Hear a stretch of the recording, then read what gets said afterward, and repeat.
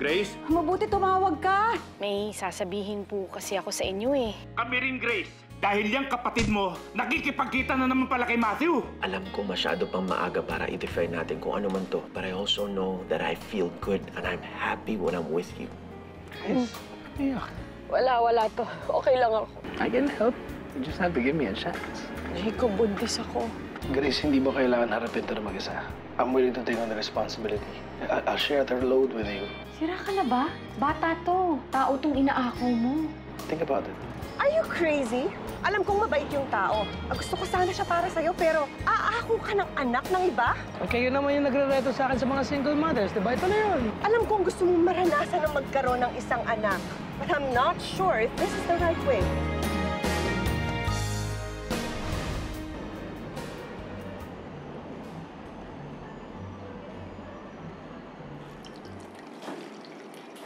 Ate Grace, baka may sakit ka pa. Alam mo, we don't need to do this today. Okay lang ako, Nicole. Sige ka, baka mahawa yung lasa ng cookies kung sad ka. Bakit ba? Ano bang problem? You can tell me, Ate Grace. Ate Grace naman, di ba? Parang pamilya na tayo dito sa Singapore. Kaya kung ano man yung problema mo, makikinig ako, willing ako. Yun na nga yun, Nicole eh. Pamilya na ang turing nyo sa akin dito. Bait-bait ninyo sa akin kaya ayoko na kayong abalahin pa. Lalo na ang Kuya Jacob mo. Si Kuya, bakit? Ano ba nangyari sa inyo? Alam mo, Ate Grace, kung ano man yan, I'm sure okay lang yan kay Kuya. Mabait yun si Kuya Jacob. Willing siya tumulong kahit sino pa. Kaya I'm sure okay lang yun. Kuya pa.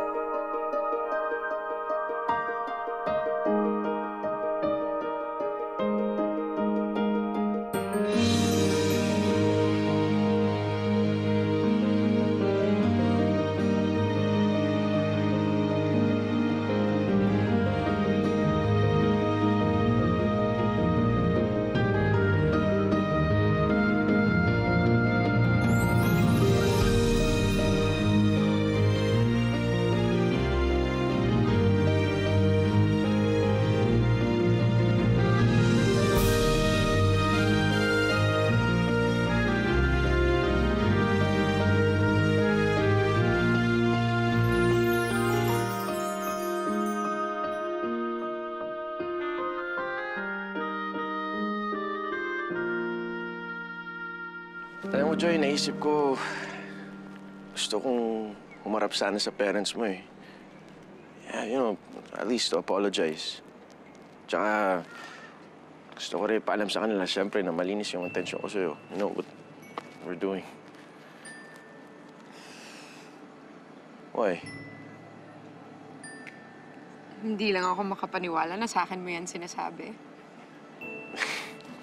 Pero sige, tapang ka. Ako bahala sa'yo. Sisiguraduhin ko na hindi ka iitakin ng mga magulang ko pag dumaan ka sa Promise bahay. yan, ha? Promise. Eh, sa totoo lang, kinakabahan talaga. Feeling ko itakin talaga. Lalo na papa mo. Alam mo ako din.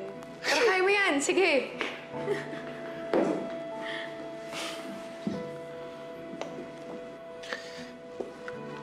Hey, Dad. How are you?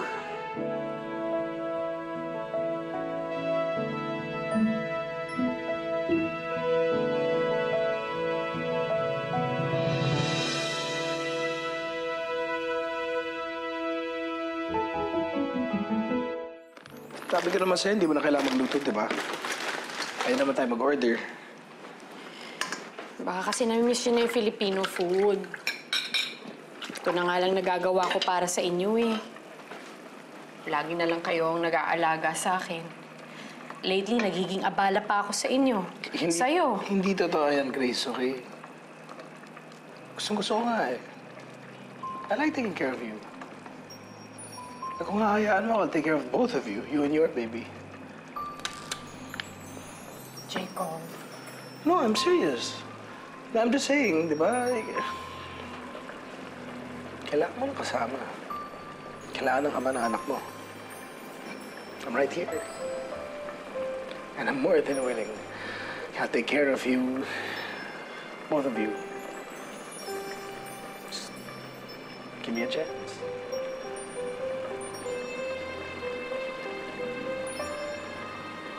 Please. Yes.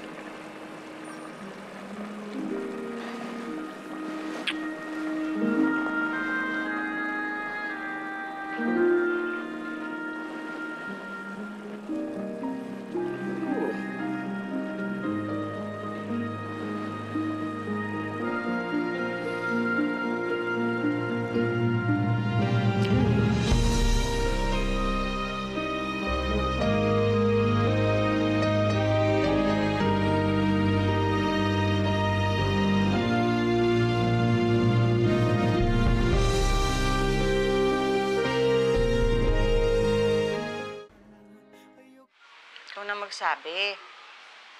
Ikaw naman nagsabi ng una eh. Yun na nga. Ako na nun. E di ikaw naman ngayon. Ma, pa, ano po ba yun? Anak, Medyo magulo pa ha. Hindi naman kami sure.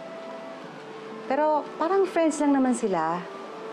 Lumabas lang sandali. Pagbalik, hemyo na. Ma, pa, sabihin nyo na. Mukhang sila na eh. Arnold, ano pa?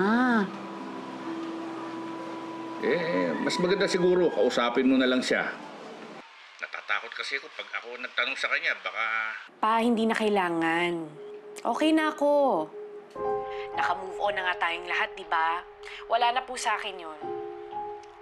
Ang totoo po niyan eh, may sasabihin din po ako sa inyo. May boyfriend na rin po ako. Kami na po ni Jacob. Ha? Ano? Totoo, ate? Oo, Joy. Naka-move on na ako kay Matthew. Ate, ako at si Matthew ay... Joy, please, ayoko na munang marinig ang kahit na anong tungkol kay Matthew, ha? Kasi nakakahiya naman eh. Baka biglang dumating si Jacob. Hindi, pero ate... Joy, sige na. Andito na siya, parating na siya, ho? Sige na, babay na, ha? Sige.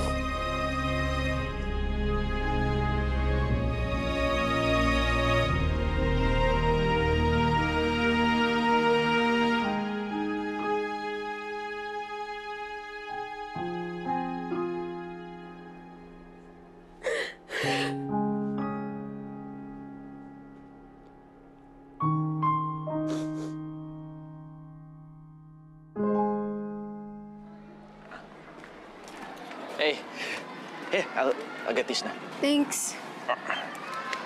Nag-usap kami ni ate. Sasabihin ko na sana na okay na tayo, pero... Pero ano daw? May boyfriend na daw siya doon. Kaya... Hintay ka ng reaksyon? Joy naman. Di ba, noon ko pa sinabi sa'yo, matagal ko nang tanggap na wala na kami ni Grace. Kaya okay na yun. Tara, huwag naisipin nyo ganun. Let's go.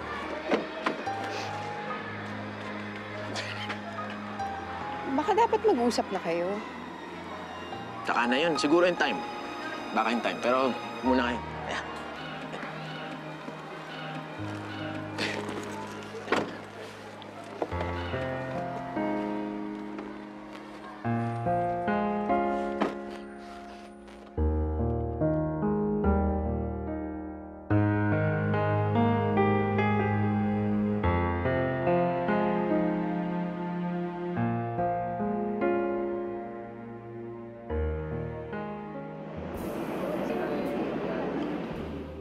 So we're all set. Yeah, uwi na tayo. Sasamahan na natin sa parents mo para malaman na nila ang tungkol sa atin at sa magiging anak natin. Sigurado ka na ba talaga? Hindi biro ang haharapin mo yung mga magulang ko. Baka tagain ka nila. Sigurado na ako. In fact, since my witness is right here,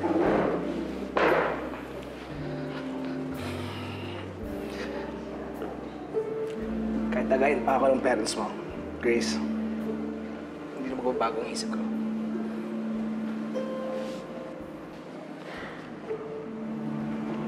Grace, I am in love with you. I want to always be with you.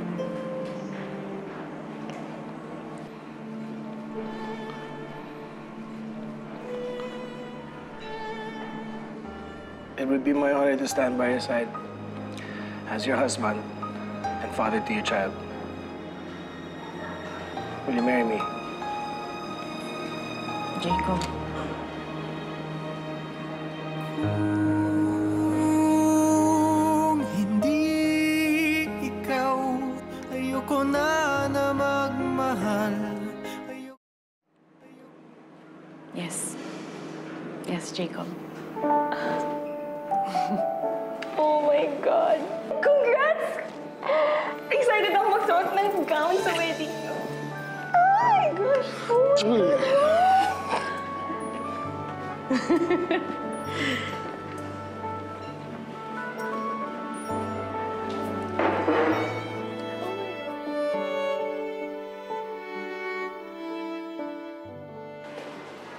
Ma?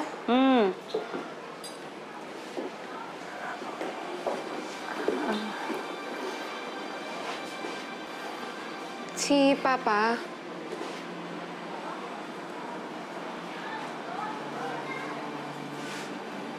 Mang Arnold, Haling Agnes, alam ko ho, hindi ho ako welcome dito sa bahay niyo. Naglalakas loob lang ho talaga ako eh. Gusto ko lang ho talaga malaman ninyo kung gaano po ako ka-grateful sa anak niyo. Kasi ang laki po na naitulong sa akin ni Joy para maayos ko ulit yung buhay ko eh. Kaya humihingi po sana ako ng tawad sa inyo sa lahat po ng problemang naidala ko dito sa pamilya niyo. Sana mabigyan niyo pa ako ng isa pang pagkakataon para maayos namin ni Joy yung relasyon namin. Kung ano meron kami, pati sa inyo na rin ho. Sana. Huwag mong sasaktan ang anak ko. Siguro naman naalala mo yung usapan natin dati. Ang sabi mo noon, kaibigan lang ang turing mo sa kanya. Pero siguro naman, marami nang nagbago since then. Magiging mabuti po ako sa anak ninyo. Dapat lang. Dahil if you hurt my son, I can make your life a living hell. Hindi ako mangingiming saktan ka.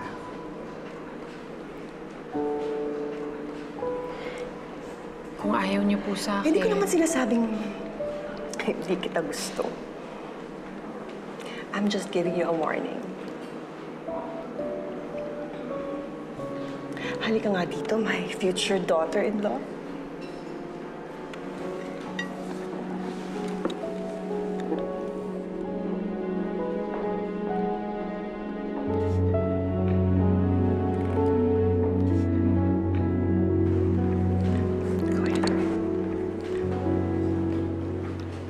Matthew, baka panibagong gulo na naman ito. Ani Agnes, nagpapakatutulan naman po ako eh. Baka masaktan si Joy. Hindi na po. Hindi ko na po siya sasaktan ulit. Pangako ko po yun. Ikaw anak, ito ba talaga ang gusto mo?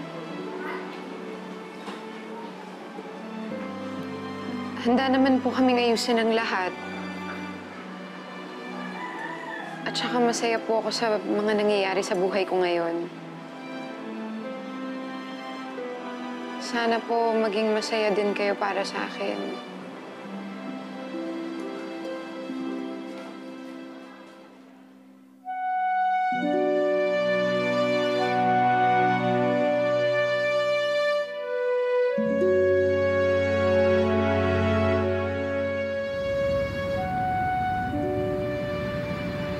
Ma'am, tara! Grace! Hey! You okay?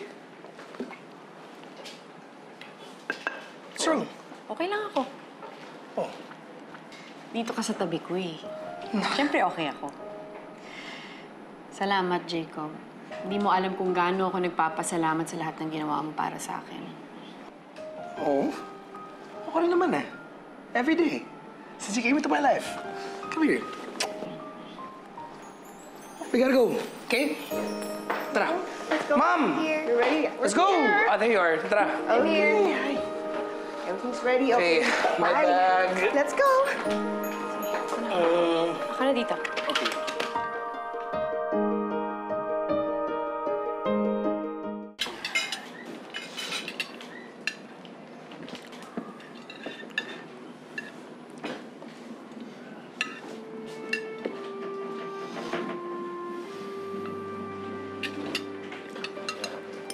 Joy, done na. Sandali. Bisita ka dito. Okay lang ho, okay. Huwag mo nang gawin yan. Halika, Agnes, ako na. Ako na.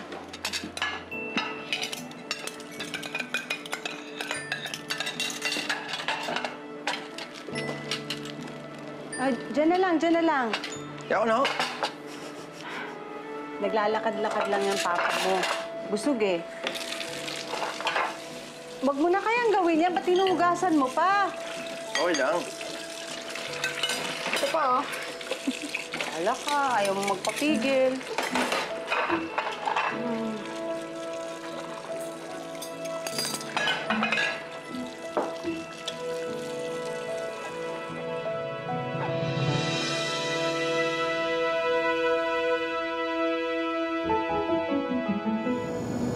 Welcome. Look at it. Stop! I called Balik mo na lang Ate sa Grace taas. sa room ko siya matutulog and walang kukontra. Excuse, Dibs. I don't Dibs. He's my fiancé. He stays with me. Exactly, hindi pa kayo kasal. Oh, natatakot na si Grace sa inyong dalawa. Kaya kuya, dapat hiwalay pa rin kayo ng room kasi hindi pa kayo kasal. Mo si kuya, hindi nagsiset ng good example. I'll prepare the guest room for you, okay? And Nicole, alam mo, kailangan umalis muna tayo. And I have to stretch your legs, okay? Tama ka dyan, Mom. Let's go. Okay, ako na. Uy, mukhang okay na kayo ni Mama. Marunong ka talaga sumipsip, no? Hinugasan mo pa talaga yung mga pinggan. Masipag naman talaga ako eh. Di ba gusto mo paglaba ko kayo? Tara, game. Tali pa ako ng sa ulo. Panyo. Pero si Papa, kailangan pa yata nating ligawan. Pasensya ka na kanina, Joy, hindi. Di, alam mo, sa totoo lang, naintindihan ko lang ang papa mo eh. Siguro wag ko na lang ipilit. Baka mamaya mas lalong maasar sa akin yun. Time na lang siguro. Oh? Salamat talaga, Matthew, ha? Salamat na pumunta ka dito kahit hindi ka sure kung makakalabas ka dito ng buhay. Sige, Joy. Ano na ako, ha? Sige. Thank you.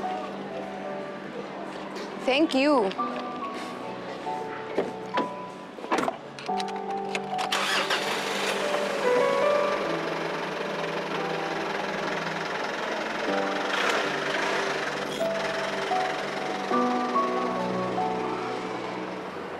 You okay? Mas may takot ka talaga sa akin. Ano ba? It's just a joke. Sinasave ka nga ni Mom, eh. Kanina pa to mula nung pag-land natin. Parang bigla ko kasi naalala lahat ng dahilan kung bakit umalis ako in the first place.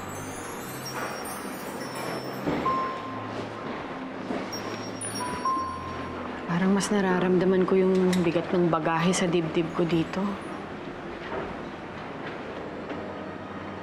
Ito yung mabigat. Hindi naman kailangan na mag-isa mo itong haharapin, eh. Kakasama tayo. Kasala mo na ako sa lahat ng bagay. Ha?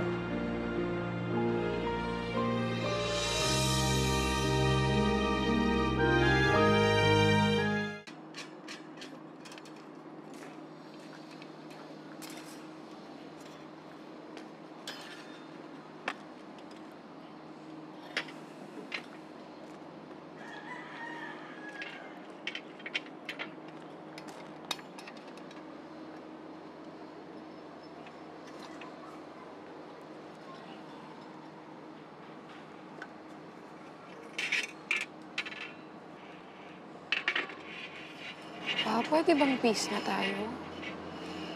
Alam niyo naman hindi ko kaya pag galit kayo sa akin, eh.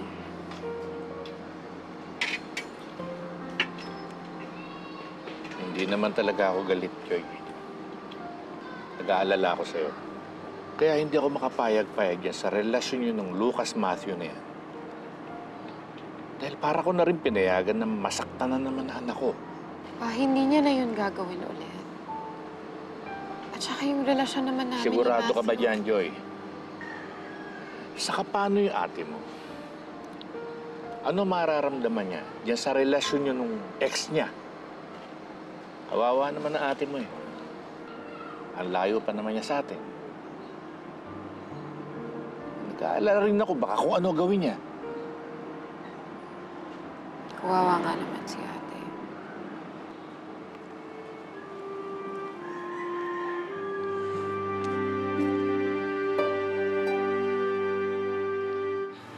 Okay, we're good.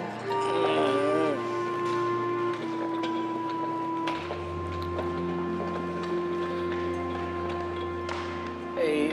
Here, sister. Tulungan mo, be? Okay. Okay.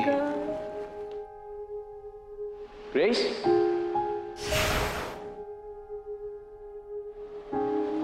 Matthew?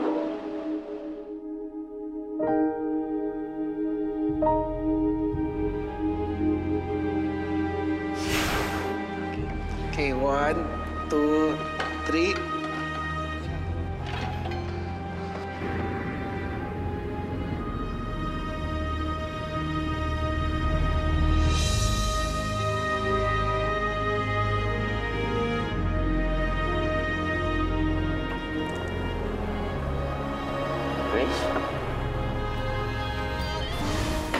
Matthew, tama na. Nagkandaletse-letse na buhay mo dahil sa babae yan. Stop thinking about Grace. Si Joy isipin mo. Nakita kasi namin eh, kung gaano niya minahal si Grace noon. Meron kaming agam-agam. Kailangan ako ngayon ni Matthew. Mahal mo pa ba siya?